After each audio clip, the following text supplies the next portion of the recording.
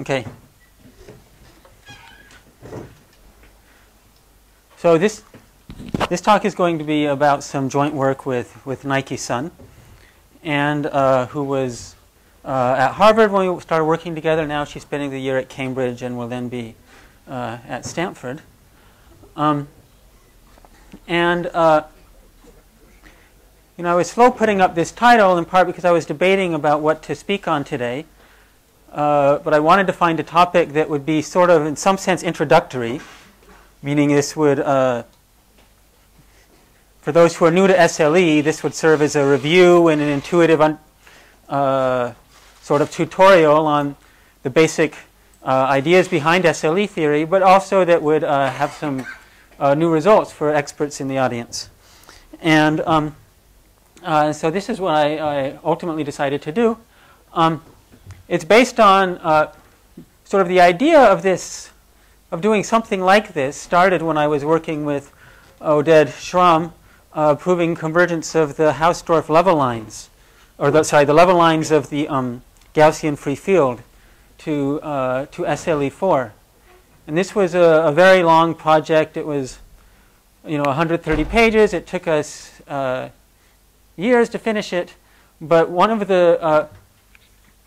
the important steps of that was showing once you had what I would call driving function convergence, you could then get a stronger form of convergence.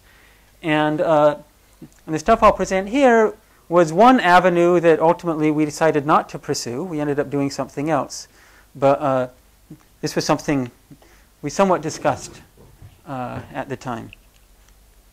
Okay, so first I'll give a quick review of SLE. I'll describe what these metrics are, and I'll give some examples and state the main result. So first, SLE. Okay, so this has now been introduced various times at this workshop. But first of all, if I give you the half plane and I have a curve, gamma traveling from 0 to infinity, then there's a natural way to encode that curve from 0 to infinity via the Loebner flow. So there's the Loebner evolution, G sub t. So I take the normalizing maps G sub t that send the half plane minus this curve back to the half plane. So it just goes back to the regular half plane via G sub t. And then this G sub t of z satisfies this ODE when you parameterize by capacity the time derivative of G sub t of z for any fixed z. So this is the time derivative. This is 2 over G sub t of z minus W sub t. So we have this simple ODE where W sub t is really the image of the tip under the conformal map. And well, this is one of these key things that Oded was able to use so effectively, is that any path gamma, really simple path gamma, corresponds to a curve, W sub t, a one-dimensional function, which describes for every time t where the tip goes if I take the conformal map that looks like the identity near infinity that sends the complement of this curve just to the entire half plane.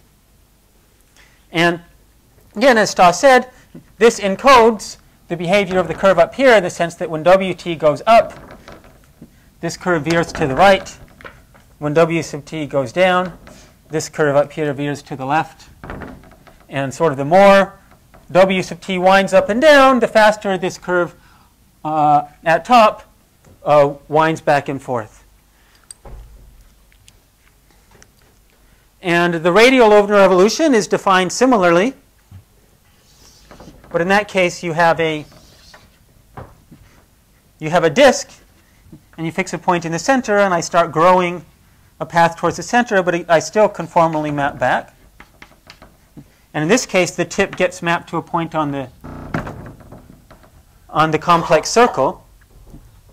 But again, I can just keep track of where this tip goes, and if I know that the tip is e to the I W sub t, if this is the complex sphere, if I just keep track of where the tip is at all times, I can go backwards and construct this path.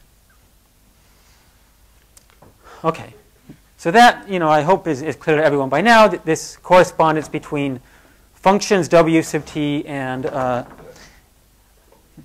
paths in the plane, or going from 0 to infinity, or in this case, paths in the disk going from 1 to 0. Now, in general, if I start with the map w sub t and try to go backwards and construct the path, it's not always the case, as Stas mentioned, that when you go backwards, you get a continuous path. It's possible that w sub t is continuous, and yet when you use this w sub t and you look at this, you solve this ODE, and you figure out what g sub t is at every time, you find that and then you would like to, you find that the set of places, the filling process, k sub t, the places where g sub t, well, I guess, yeah, maybe that's where it's undefined. So I'm taking this to be the complement of the usual. That's right. So generally, k sub t refers to where it's the points that have already been absorbed, and then what's left is a set where you have the conformal map defined. And you can ask, is this k sub t generated by a curve? And so there are known examples. Stas gave us one, this funny windy thing of continuous w sub t that don't give you a curve. And I can give you a curve that doesn't arise from a continuous driving function. Okay, well, this is not very hard. I mean, well, the curve could not be simple. If I draw something like this, I mean, here's how the curve crosses itself. And if you think about it, w sub t has a jump at this point. Right before I cross here, when I do the conformal map, this point would get mapped over here. After I cross here, when I do the conformal map, the tip will get mapped somewhere over here. So there's a jump discontinuity in that case. So, you need to insist that the path doesn't cross itself. But also, if I had a path that at some point went back inside and was no longer exposed to infinity for a while, and then came back out here and started moving, then in some sense, this entire piece, when it's inside here, can't be seen from infinity. So the filling process, which is sort of everything that's been absorbed by time t, doesn't change while I'm taking this path inside. So it's a path that isn't what I call continuously driven. Meaning there's not a single continuous w sub t that determines that path. Okay. Now the SLE processes are defined by taking this w sub t to be a multiple of Brownian motion. And that corresponds to continue. It was shown by Roda and Schramm that does give you a continuous curve with probability 1. And they have these properties that have been mentioned many times. Now, when kappa is less than or equal to 4, it's a simple curve. Between 4 and 8, it's a curve that hits itself. Above 8, it's space filling. In this talk, we'll be focusing on these two cases. So kappa less than 8. All right, so now you're going to get to the point of this talk, which is really to try to understand what it means for a sequence of curves to converge to a curve.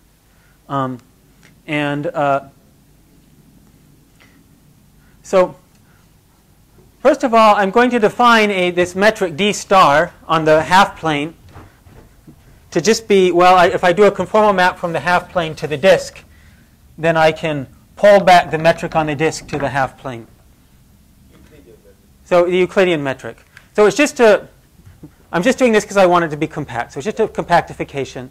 So this is a metric that if I use this metric, then infinity is not really infinitely far away. And now I'll consider curves, gamma 1 and gamma 2, going from 0 to infinity in the half plane, modulo time reparametrization. And I'm going to define a distance between them. This is sometimes called the strong distance or the uniform distance. And this distance, I'll write it d sub u, is the infimum over all phi. So phi just will correspond to a reparametrization of the path of the supremum as t goes from 0 to 1 of the distance between f of 1 in this reparametrized version at t and f2 at t. So basically, if I say that two curves are close in this metric, they're epsilon close in that metric, that means I can parametrize the two curves in such a way that at all time the distance between them is at most epsilon. So in particular, if one curve just went up like this straight and the other curve went up, down, up like that several times, even though the image of this curve is close to the image of this curve, they're not close in this sense.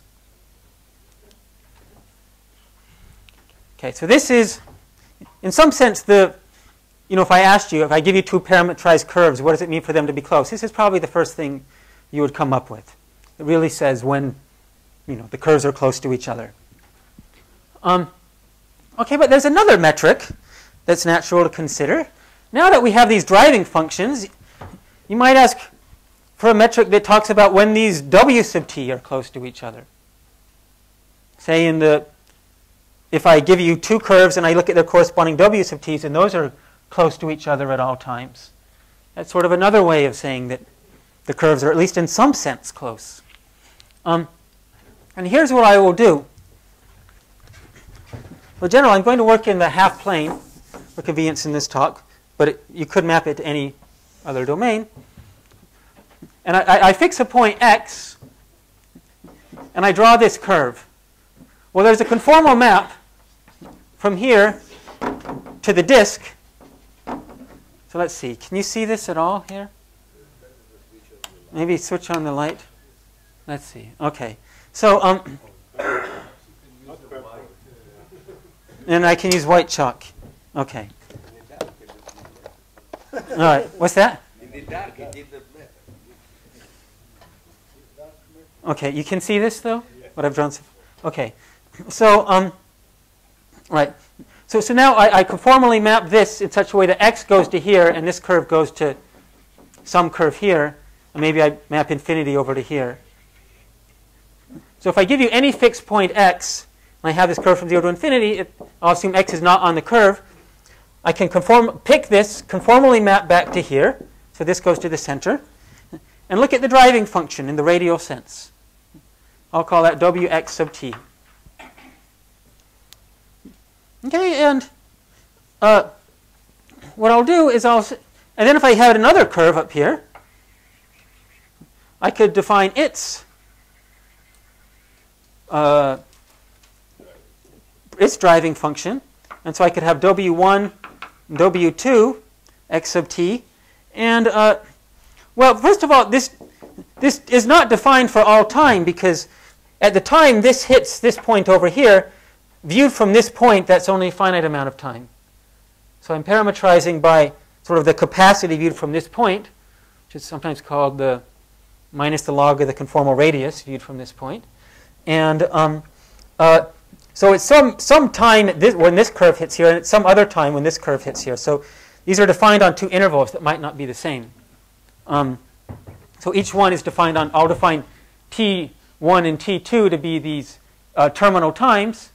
And so when I say two curves are close, I mean, first of all, that their terminal times are close.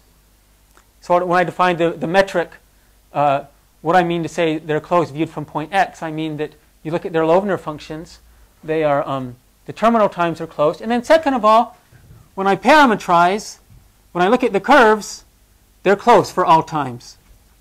And here what I've done is I've said, well, freeze the curve after time t. So this just means that if this is going to be close to this, and this runs for slightly longer, I'm not going to allow that in that slightly longer period of time it goes berserk. So they have to be close for all time, and then this can't move very far afterwards. So basically, the two w sub t's are close up to the smallest of the ti, And then after that ti, I don't go very far before I get to the other ti, and there's not a big motion in the one that's still moving. Okay? So that's, well, in some sense, if I say they're close, in this metric, it sort of means viewed from the point x, they're close. Because this driving function sort of tells you at any fixed time t, when I conformally map, where's, keeping x at the center, where is the tip going? And that would tell you if I did a Brownian motion starting at x somehow. Well, okay, let me get to that point later. Okay. So this metric, for every point x, this gives me a separable metric on equivalence classes of continuously driven paths that don't hit x. Now, I should stress that it's possible for two paths to have the same, to be different, but have the same driving function with respect to x.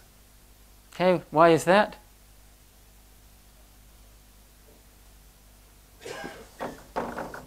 Well, the answer is simply that x can be absorbed in finite time. And then after that, this one curve could do one thing and the other one could absorb x and do something entirely different. Viewed from x, you don't see the difference. You only see up till the time x was absorbed. Okay. Now it will be natural for us to fix a countable dense set phi and to consider all the x's in that countable dense set. And a nice thing about SLE, capital S and A, is with probability 1, it won't hit any point in that countable dense set. So none of those will be hit by the path. So I'll look at paths that don't hit those sets. Okay. Now, similarly, if I wanted to, instead of using a point x, I wanted to use infinity, then, well, the natural metric to use then is to just take dr to be some metric such that the distance between gamma j and gamma goes to 0 if and only if the wtj converge uniformly to wt on bounded intervals, on compact sets. And it's not hard to construct a metric like that. Okay, so that will be my metric ur. Just to be sure, in W you don't make any referentialization. That's right, W I don't. That's right, that's right. I'm using the capacity parameterization viewed from of that corresponding x. Sorry, x, is it in the interior or This x? X I'm taking in the interior. but why is this different to consider all this countable dense subset of the boundary? Oh gosh, why is that written? I don't know. That was a mistake. So I'll tell you where these slides came from. So, so first is, we were at Microsoft. I asked Nike to give a talk on sort of short notice. And she produced this entire set of slides herself in 2 hours. After that, before I gave this talk, I spent a few hours sort of touching them up, and I introduced some errors. And so this is presumably one of those. Okay. All right. So, so dr is a metric. Okay. Yes. So now, why is this interesting? Well, okay, there's the question of convergence of discrete models to SLE. So if I gave you one of these lovely discrete models, like those Stas was talking about, maybe I have a loop-erased walk or a percolation interface or something, and I define this on my grid, some grid domain, I can always then conformally map this picture back to the half plane. And here, in this case, it was discrete path, but I can just imagine that it's a continuous map. And when I conformally map it to the half plane, I'll get some continuous path from 0 to infinity. And if I am taking the mesh finer and finer, so I have a sequence of paths, gamma n. So for every n, I have one of these random paths, which represents the conformal image of one of these discrete models when I map it to the half plane, then I'd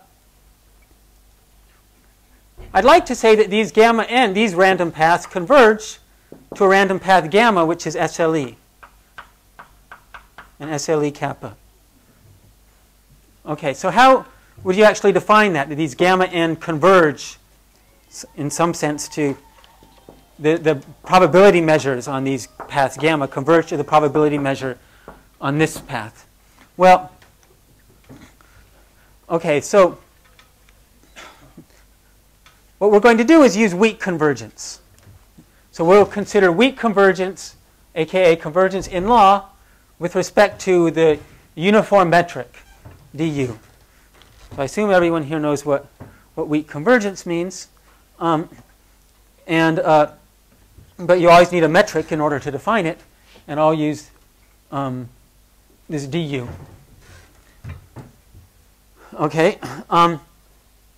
The Scarho-Dudley theorem, so if you don't remember what weak convergence means, this is an equivalent statement for separable spaces.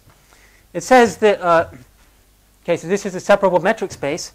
The random paths gamma j converge in law to gamma if and only if there is a coupling of the gamma j with gamma in which they converge almost surely with respect to d nu. So that means I can find, I give you this sequence of random paths gamma n. Is it difficult to define the weak convergence? What's that?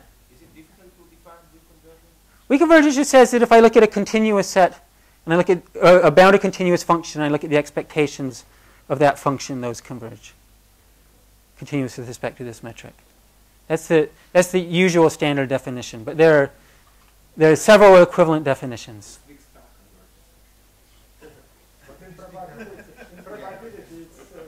It's okay. Fine. All right. So what does mean coupling? There is a coupling. Coupling, it means I can define all of these. So I give you these probability measures on these paths.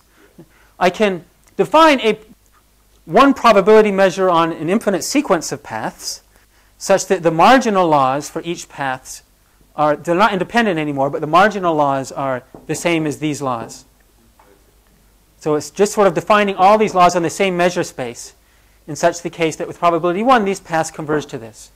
Another equivalent thing, which at first glance might look weaker, is that you just say that for every epsilon, if you take n large enough, you can ensure that there's a coupling just of gamma epsilon with gamma such that the probability that the distance between them is epsilon is at most epsilon. That probability is at least 1 minus epsilon.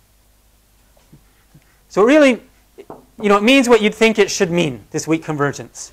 It means if n is large enough, then I can couple this with this such that with high probability, the two paths are close to each other. It's exactly the right notion for convergence of paths. Any other wouldn't really make sense. Okay, so all right. So now there are some known results along these lines. First of all, loop erase random walk kappa equals 2, uniform spanning 3 kappa equals 8. Both of them converge in this sense to SLE with those values of kappa. This was proved by Lawler, Schramm, and Werner. So a result, so my work with Oded Schramm, we proved that two processes, one called the harmonic explorer and the level lines of the Gaussian free field, converge to SLE kappa with kappa equals 4. Now in each of these cases, I want to stress, all the proofs that Schramm was involved with, there was a certain pattern that they followed. And that was that, so for all these proofs, first of all, you prove that you have weak convergence with respect to the driving function metric, that dr that I showed. So you prove weak convergence with respect to this metric. And then after you have weak convergence in that metric, you have a few pages of extra work where you then strengthen that. It's called strengthening the topology. You then show that weak convergence in that metric and some other properties of the discrete model will actually imply weak convergence in du. Okay, so that's how all these proofs go. And in some ways, it sort of made sense. The way Oded thought about things is that you want to show that something converges to SLE. Well, SLE, is essentially its driving function is Brownian motion. So let's show that the driving function of this curve looks like Brownian motion. And then, so that's a kind of a natural thing to do. You show something looks like Brownian motion, and then after that you try to strengthen the result. There was so this percolation result. So this was due to so Smirnov proved I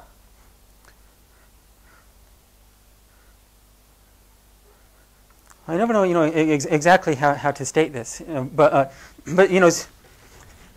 so Smirnov proved the conformal invariance of this model and gave most of the details for how it converges to SLE6, and Oded sort of felt that Smirnov's proof was complete because he immediately saw how using exactly the recipe used here, you could use Smirnov's work and then finish it up and prove SLE6. But somehow nobody wanted to, least of all Stas, to sort of transcribe the LSW proof over into the percolation setting. And so it wasn't until a few years later when Camille Newman, for other purposes, really kind of wrote down a really detailed step-by-step argument, which is kind of a long argument. It's also different from the way Oded would have done it. So he told me that if it were up to me, I would do it in 20 pages and just do it exactly the way these were done. That was his perspective. And then these Ising model and FK cluster are also due to Smirnov, but I think this last step is, I believe, still in preparation, or has not been released yet. Okay. So anyway, in all these proofs involving Schramm's, I say the first and most difficult step was to show convergence in law in this driving function metric. And this convergence is essentially what you get when you have something I won't discuss here called a martingale observable, but which Stas discussed also. And then you need additional arguments to strengthen it. So the question in this talk is, how far can you get just using convergence in law with respect to the driving function metrics? So if I just, for these metrics here, I define these drx. If I just have convergence in metrics like this, or in just the dr. So this was for a fixed point x. This was with respect to infinity. Does that tell me somehow what I need to know to get convergence in law with respect to this uniform metric? Okay, so I'm going to spend a bunch of this talk showing you what's not true. So there's a whole bunch of counterexamples. And then I'll show you how actually, really, you can, if you know convergence in law with respect to a generic point for the path parametrized both in directions, that really implies convergence in law in this strong sense. Okay. So, all right, counterexamples. Convince you these things are subtle. So this is an example first showed to me by Oded. I don't know if he was the first to discover it or not. But this just shows that forward driving convergence is not sufficient. So convergence in this dr metric is not enough. And what's the example? So what he said is, well, imagine you take a thin strip, and I'll take a curve that goes up like this, and it keeps coming back and hitting the line. But every time it keeps going up higher and higher, and then the points it hits on these lines grow much more slowly. So it's really wobbling back and down a lot. And maybe these points it comes down and hits never get above a certain level. Okay.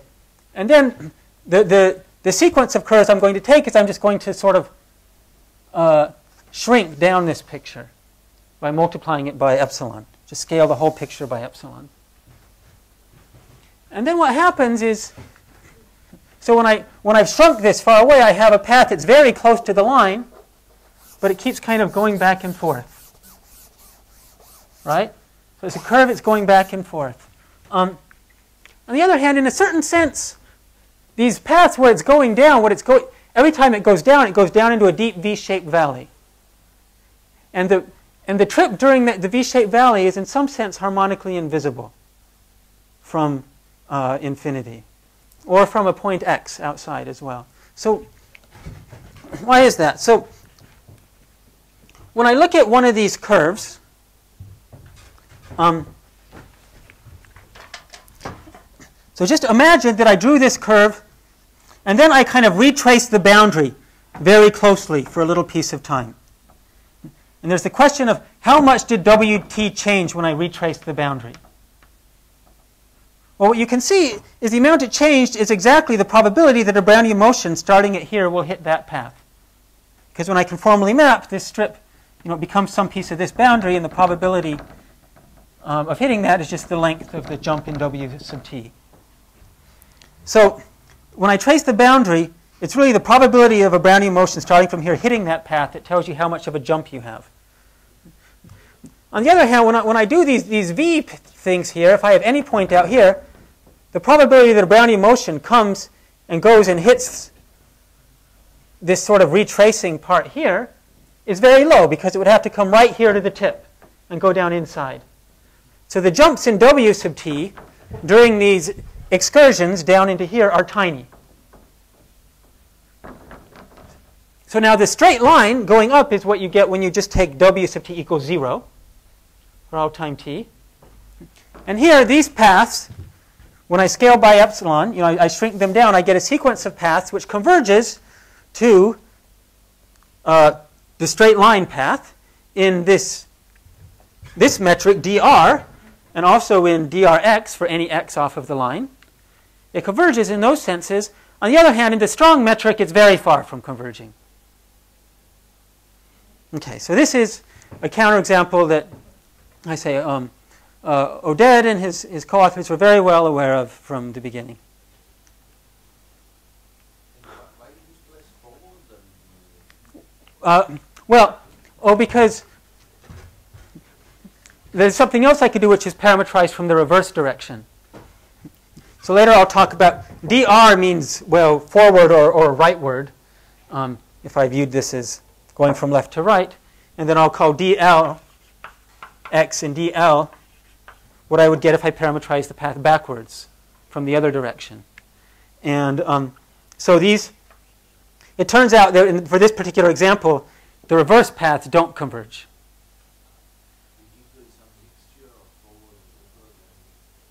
Well, I'll get to that. So it turns out if the curve is simple and you know forward and backward convergence, that actually is enough to imply strong convergence. But for this case, it's not. In general, it's not. No. This keeps going to infinity. This path goes all the way. Scaling in this direction. You don't mean scaling in both directions.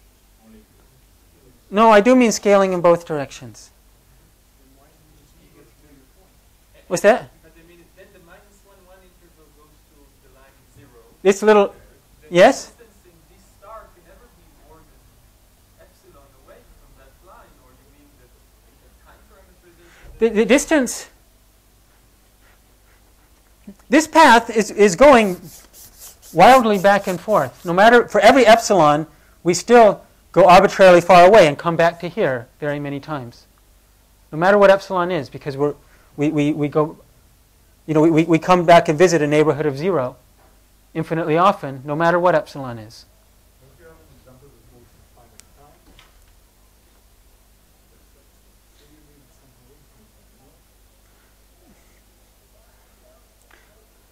I mean, I don't know what you mean. I mean, it's true up to a finite time.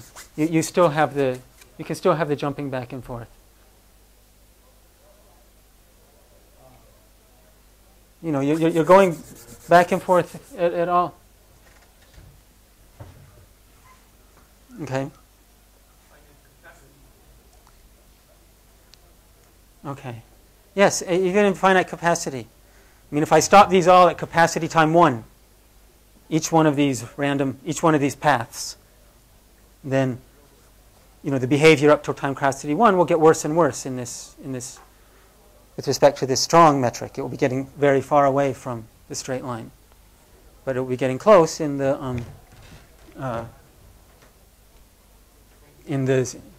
these metrics. Okay, so I don't know. Is this clear? Okay, so there are other examples you can do when I have if I hit the boundary.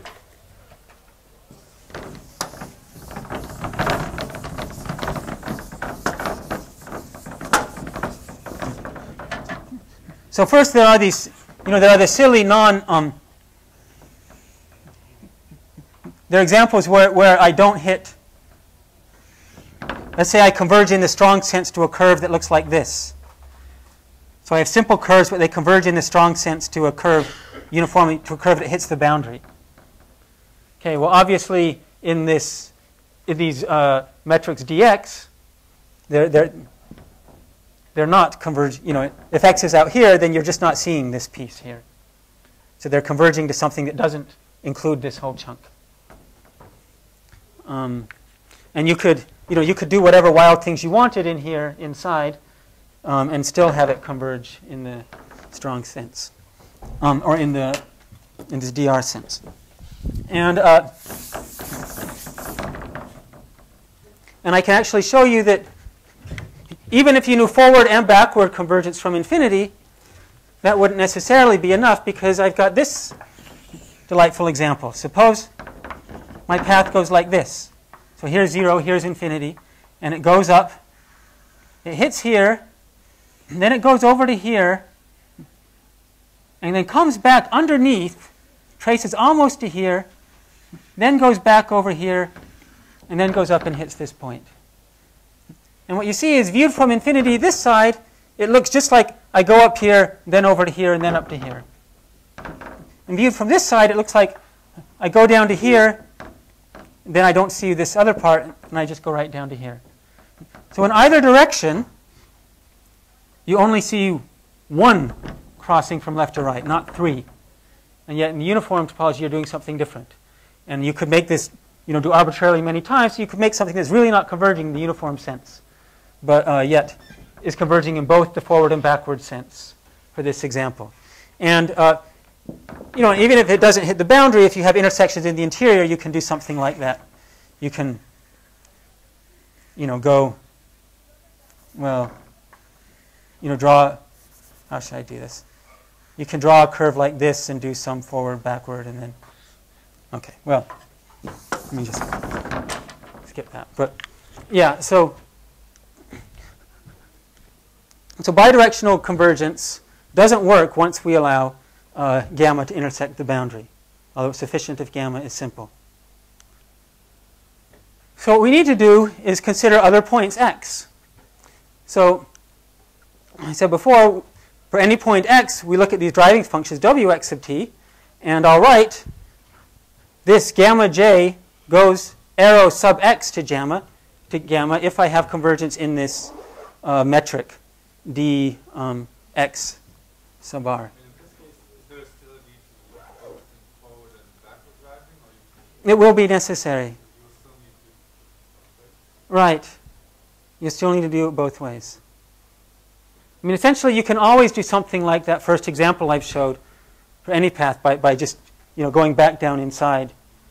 Whatever the path shape is, you can kind of always do that if you don't have reverse direction convergence. So you always need both directions. Okay. So we require bidirectional convergence. So there's a question. If we have convergence in all drx and all dlx metrics for all x in this psi to something, does that imply we have convergence to something in du? So I'm not assuming a priori that these limits are compatible. If I have convergence to something, does that imply something in the strong sense? Okay, so what do you think? Who says yes? Well, if you've been paying attention, you know I'm still in the counterexample section. So probably the answer is no. What's that? You mentioned already the answer. You said the curve has to be simple. In order for this to work. Okay. All right, well, good. You get an A for paying attention. So the answer is no. So this is an example that, that Nike sent me one day, which, so you look at, in this case, what do? I go along here and I draw the figure 8. I go outside here, then inside this little bubble here, then inside this little bubble here, and then outside here, and back. Okay, if you look at this, what you'll see is that in the forward direction, it does converge to something for every point. If I'm out here, if I take my x out here, what does it look like? It just looks like I do this curve here, and then I do this little curve here. I don't see this one, and I do the big one. So viewed from outside, I see top thing, little thing here, then big thing here, and then I finished. This one doesn't get seen. And what's that? Well, can you see J on this picture? You have a sequence of curves, and I see only one. Well, they get closer and closer to this.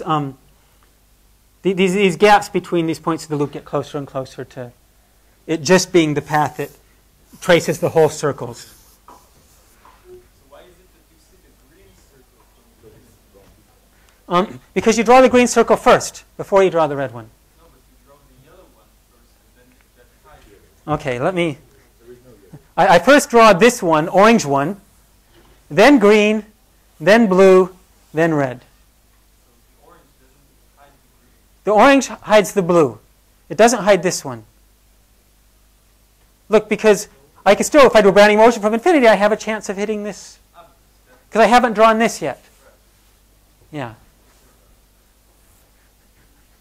Okay. So what you get is in this sequence, from every point I have convergence to something. And yet, you know, I could kind of swap this around inside, which order I do this curve up here and which order I do this curve down here. When I do that swapping around, so I just swap around this figure 8 here. And when I do that swapping around, I make it so that if I say alternate between this way and this way, then there's no way the sequence can be converging in the strong sense. Nonetheless, for every fixed point, it converges in the in this sense, drx, and same thing in the reverse direction. So it converges to something viewed from every point in both directions. Yet it is not Cauchy in this strong sense. Okay, so that's sort of annoying. But these limits are not really like SLE because they converge to something that couldn't plausibly be continuously generated. So if I look at a point in here, viewed from inside here, what does it look like? It looks like, in the limit, it looks like I trace out this whole curve, I cut myself off from infinity, and then I go further inside. And viewed from a point inside here, I see this stuff inside. But I also see that I'm still doing it after infinity is cut off. So viewed from this point, the limit is a curve that can't possibly be a curve that's continuously driven with respect to the endpoint. Okay, so in some sense, it's clear that this wasn't a reasonable limit. If we swap blue and green circle all the time, don't you, even if you look from outside, don't you see and not see the curve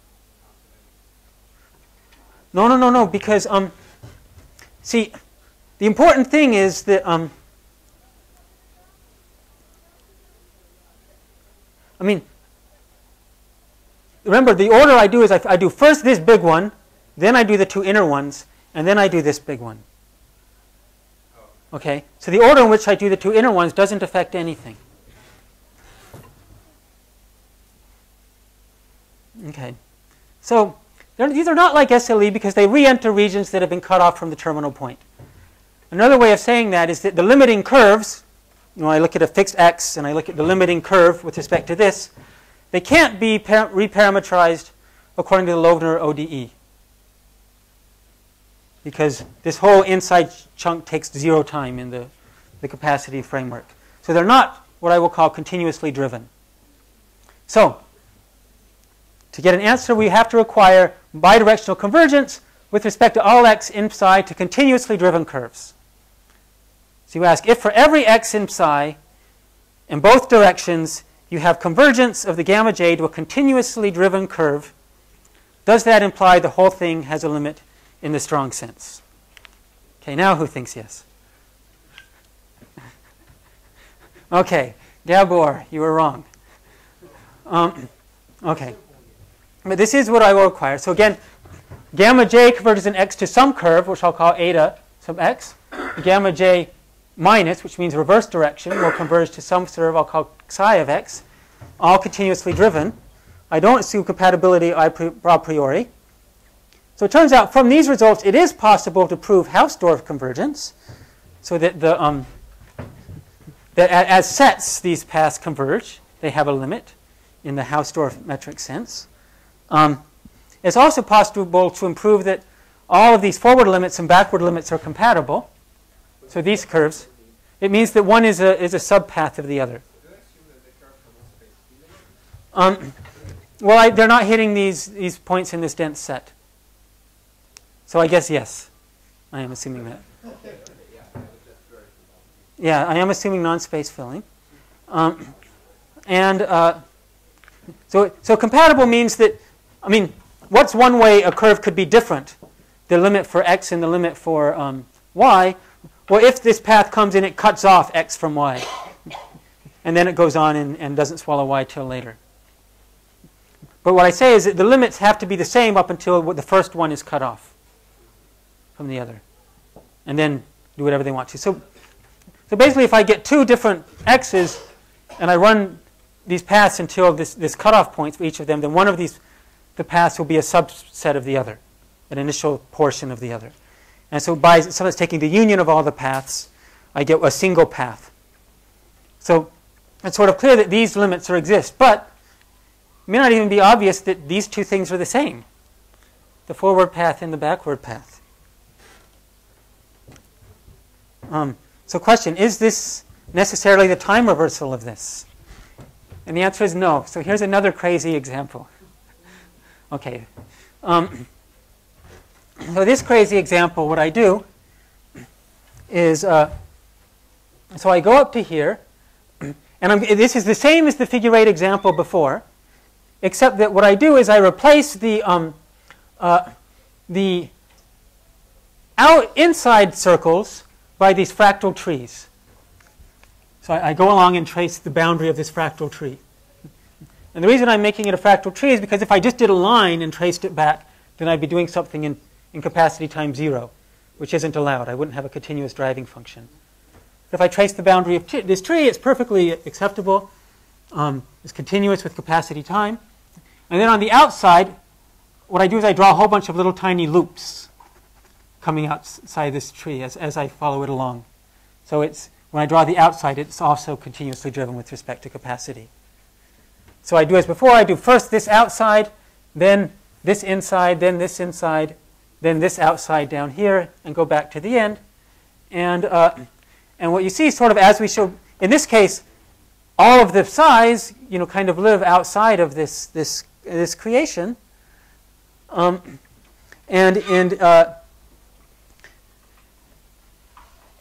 so indeed it happens that that you get a limit in the forward direction that is different from a limit in the backwards direction. And again, by sort of swapping between things, you can make sure there's no limit in the strong sense. Okay, so things are getting fairly desperate at this point. I've added lots of conditions, and every time I've come up with a counterexample. So the limit, I have incompatible forward and reverse limits. Let me give you one even sort of crazier counterexample. On this counterexample,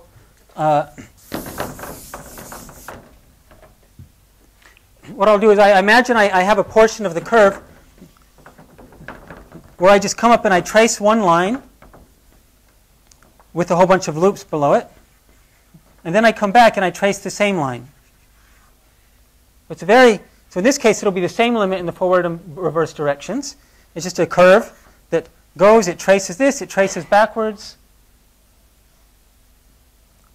But what I'm going to do is I'm going to do some funny business along this path that causes it to not converge in the strong sense. And the funny business is the following. I'm going to, as I go along this path, I will draw these sort of loopy J-shaped things where I go back and I make a hook. And then I come back and retrace the hook and continue. So I have these nested hooks. And every hook involves sort of 4, I go down, up, down, and back. And the way these hooks are sort of nested in an alternating way so that no matter whether I go in the forward or the reverse direction, the hook is harmonically invisible after I've because it's when I draw it, because it's nested in hooks I've drawn before. So either I sort of first draw this nested sequence of blue hooks, putting them on, and that fills up, and then in that case, every one of these red hooks I draw is sort of concealed by the blue hooks already drawn. Or I first draw the red hooks in sort of the natural order, and then draw the blue hooks. Either way, they're harmonically invisible. So the limiting is squashing? And limit again is squashing. That's right. That's right. I mean, I would need to add more hooks as I go to make, but yeah, it's just the natural thing. Okay. What's that? The little bumps? Oh, that's just to make sure. I told you the limit I'm going to have these loops on the top and the bottom. That's just because I'm tracing a line forward and backwards, and I want it to be continuously driven in both directions. Okay. So in this case, the forward and reverse limits are compatible, but uniform convergence still fails. So here's the counterexample review. If I let gamma be the space, sim be the space of simple curves, I have things converging to 0 in this metric for all x, but the gamma not d mu Cauchy, I have, okay, let's say a whole bunch of counterexamples. Okay, so, but in all those examples, the problem was that for some t, the past and the future were not separated. I sort of drew this line, and then I kind of retraced the line in the future. So there was a point where if I look at the future, the past, and the path, they intersected at a sort of a line segment. So what I will do is I'll say that a curve is time separated if for every t, the future and the past have an intersection that is totally disconnected. So I don't have this funny business of an interval. So it's sort of clear, if the interval, if this condition fails, I can always do this trick I did here and make the whole problem fall apart. So it's clear this is necessary. I'm going to argue this is actually sufficient. And this is something that a property the SLE has when kappa is less than 8. Okay, so main result. If I tell you that for every x, gamma j converges to some path eta x in the forward direction, and the reverse path, gamma j inverse, converges to some path psi x in the reverse direction with respect to these metrics, the driving function metrics, and they converge to something that is at least continuously driven and time separated. Okay, if I can tell you that for every x, then that implies these things have a limit in the strong sense, which I will call gamma. So I just know some driving function convergence for every point. That implies this strong convergence. And so to prove that, it's a little bit tricky. I don't really have time to give you very much of the proof. But the idea is that this strong thing at first implies you have a dense set of non-double times, times where the path doesn't hit itself, doesn't visit twice. And you can sort of prove that I can break the curve into pieces where once I go beyond that piece, I never come back and visit an earlier piece and in the limit. and then, I know all these pieces are small in size, and I'm traversing them in order, so I really know the thing in the strong sense looks like the limiting curve. Okay. All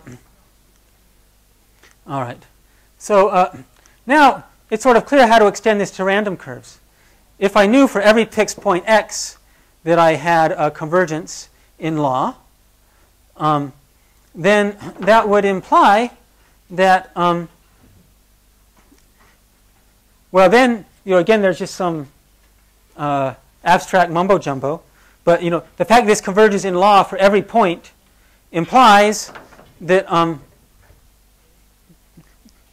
basically it implies you can show that there's a subsequential limit where they all converge together, where for every x is converging. So you can couple them so that they're all converging together. And then if they're all converging together, that implies they're converging in the strong sense, which is equivalent to weak convergence. So sort of I now know that if I just prove, okay, so then I get the, right, this is what I just said out loud before. So in particular for SLE 8, if I prove just for one point, so I only have to treat one point at a time. If I look at these curves, gamma n, and I show that for one point x, that the laws of these curves converge weakly in dx.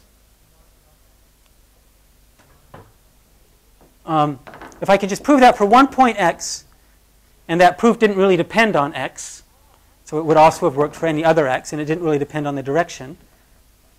If I just prove it for one point x, that implies the whole thing converges. So, particular, if I want to show something converges to SLE 6, I have a sequence of curves. What do I need to do? All I need to do is show you that if I take one point in the domain and I start drawing this path, that the driving function of that path, viewed from that one point, converges to Brownian motion in this weak topology. That's all I have to show. And that's something that follows immediately from the Lawler-Schramm-Werner recipe as soon as you have an observable, one of these conformal observables.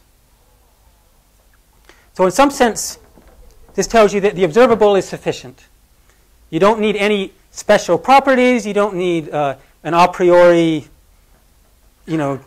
tightness result or FKG or crossing bounds or anything like that. All you need is convergence in the driving function topology, viewing the picture from one point. Okay, that's it.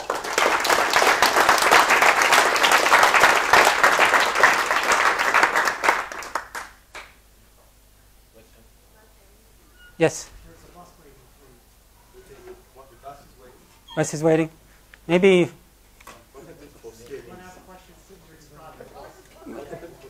Okay, maybe we'll go to the bus and we'll talk. Sorry. It's not my fault. It's Gaddy's fault. Are you going to the bus? I was under an hour. I don't know what they kept. What's that? The bus doesn't wait for 1 minute. Oh, no, it's all right. Are you It's all going to right. the bus? Can I ask you a question? Yes. Okay, so the first question, what is the definition of observable? Like, is it? Or what is Okay. So what you need is a